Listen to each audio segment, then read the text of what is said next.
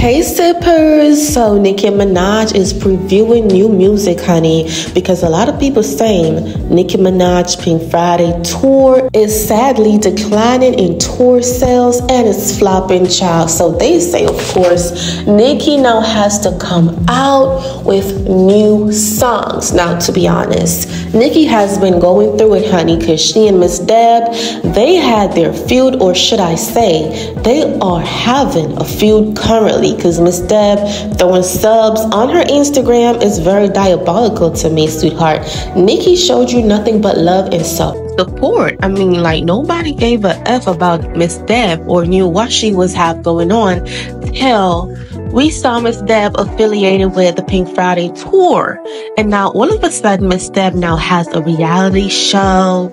She's on Instagram throwing subs at Nicki. Like, be honest. Why would Miss Debb go to Lil' Kim or Lil' Kim's team to say, you know what, Nicki wants you to come out on stage with her? Now, even if she was making a suggestion, the fact that you went behind Nicki's back to say something that Nicki did not say is you being a snake. And she is on here playing victim.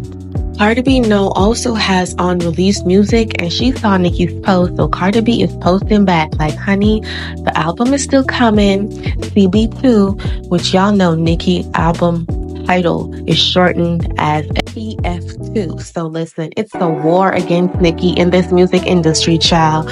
But pray for Nicki, because a lot of people who said that they were genuine, they aren't.